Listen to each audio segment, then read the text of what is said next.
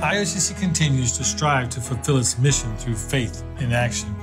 With the blessings and support of our hierarchs and donors, we have sustained and expanded our life-changing work around the world this year.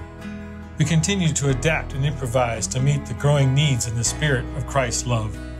It is our pleasure to share how, together with your support, we continue to impact so many lives. We provided training and small grants to help families and small businesses in Greece to survive the deep economic crisis. We've responded to disaster, the Beirut explosion, by immediately deploying emergency staff and supplies. And we've expanded our work to confront a debilitating and disfiguring disease called polio in Ethiopia. Just like the mustard seeds our Lord tells us about in Scripture, the people of Greece have worked in ways great and small to rebuild from their country's economic recession. In fact, small seeds, in this case small businesses, are still yielding great hope and a means for families to continue a path toward economic viability. Georges, a small owner from Evia, shared, "We are grateful for IOCC's support in these critical moments for our business and our country amid the pandemic. With your help, we will be able to pull through. God bless you." As part of the Give for Greece initiative, participants worked together to share stronger business plans, improving productivity and marketing, and increasing long-term sustainable growth. With nearly 20 years' experience working in Lebanon, IOCC was able to quickly and efficiently respond to last summer's explosion in Beirut. After conducting rapid needs assessments, IOCC identified ways to address the crisis in the short term while setting up sustainable recovery.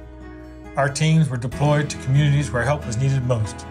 We rebuilt homes and schools, delivered food, and provided care and support to those affected, and helped families begin to heal, all in the spirit of Christ's love.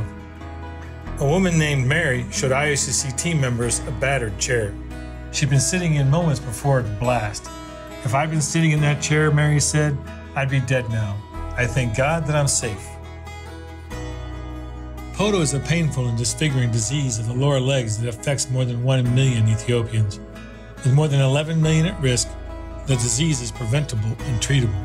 This year, IOCC renewed its efforts to end the affliction of polio, training local health workers on techniques like the use of compression bandages and careful daily foot washing. IOCC reached nearly 55,000 people in 2020 alone, with hygiene education and training to help prevent and treat polio. One participant shared, "IOCC health workers used to treat me well without being ashamed. They used to roll the bandages before I could do it myself."